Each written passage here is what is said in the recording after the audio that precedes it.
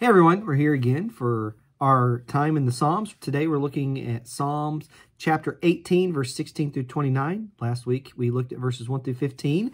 And so we're going to get the middle section of Psalm 18 today, and then next week we'll finish off Psalm 18.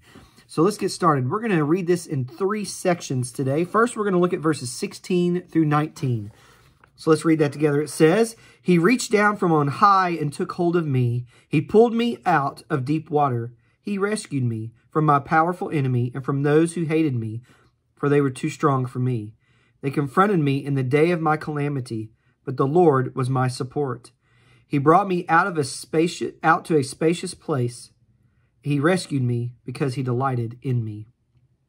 Today we're going to be looking at some things that David believed and responded in. First thing he believes is that the Lord is good. He believes that God is good. And we say God is good, we say all the time, right? But here he says God is good because when he cries out, God hears him. See, David's crying out and God hears him because God hears his people, because God loves his people. God wants to be in relationship with his people. That's why he gave us Jesus, so that we can be made righteous in his sight, so that we can have a relationship.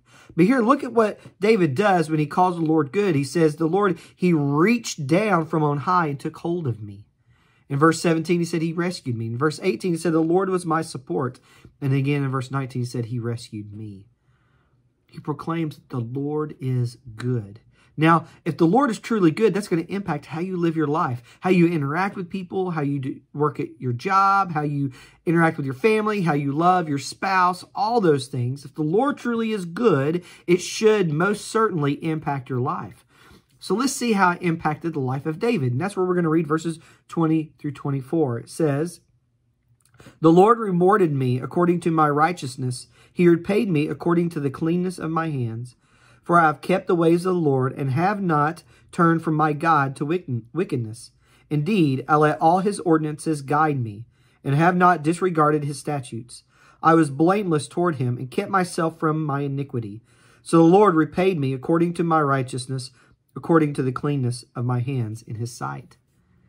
So you have David first saying that the Lord is good. And because he's good, David's going to do these things. This is how David responds to the goodness of the Lord. Verse 20, he says, look, I'm going to make sure I am righteous and my hands are clean. Verse 21, he says, I'm going to keep the ways of the Lord. Verse 22, he says, his ordinances will guide me. Verse 23, he says, I will keep myself from iniquity. And then verse 24, he says, the Lord is always faithful before me and I will be faithful to him.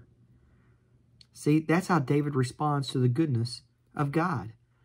So it begs the question to us is, how are you responding to the truth that the Lord is good? Does that impact your life? Does it impact how you think, how you see the world, how you interact with other people? Does it impact how you live? It should. If the Lord is truly good, you should want to glorify him every opportunity you can. And that means turning from wickedness, like David said, and trying to be guided by the word of the Lord, which is the Bible. What's the role the Bible plays in your life? How are you battling sin? Are you repenting from sin in your life? Are you turning from it? Are you trying to weed sin out? That's how you can tell if you're responding to the goodness of the Lord the right way. And then we're going to finish up with verses 25 through 29, and we're going to focus on one verse there that says, so verse 25 it says, "With the faithful, you prove yourself faithful. With the blameless, you prove yourself blameless. With the pure, you prove yourself pure.